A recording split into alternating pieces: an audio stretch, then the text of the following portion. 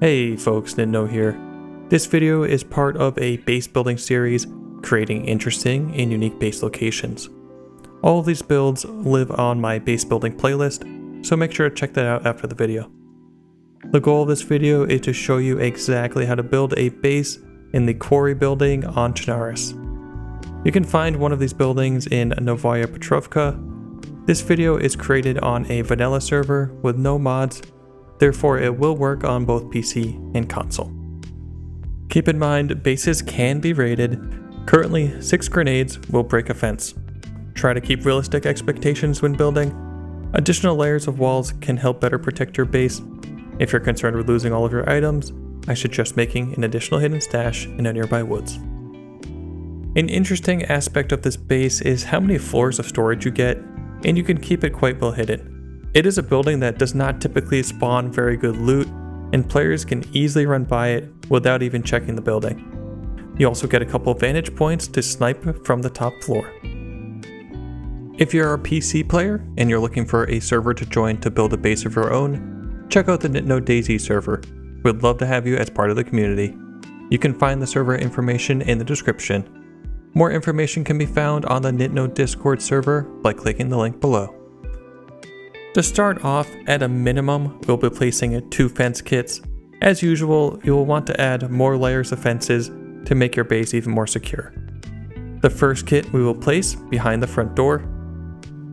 Then the second fence we'll place upstairs behind the balcony door. Go ahead and place your wooden logs with your shovel.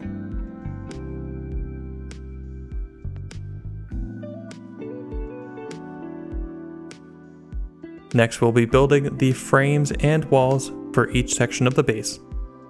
Each wall takes about 36 nails. Make sure you have a metal wire and pliers before you close off your exits and entrances.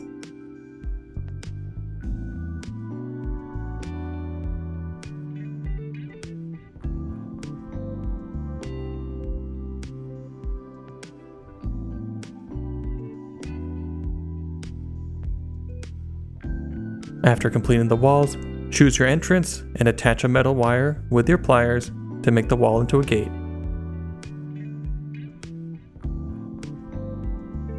Make sure to lock up the final gate with a combination lock. There is space on the ground floor for a medium tent, as well as space upstairs for a second one. Additionally, there is extra space for barrels and other containers. There is this hole in the wall that gives you a nice sniper spot to overwatch the city and spot enemies before they see you. You can also jump on top of the tent upstairs, which will allow you to look out of the windows on the top as well.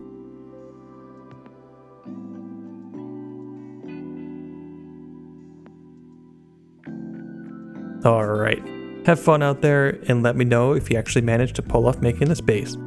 Sometimes it can be nice to take DayZ a little less seriously and just get weird and have fun with it. If you've got any other base building ideas I should try, let me know in the comments, or hop in my Discord and say hello.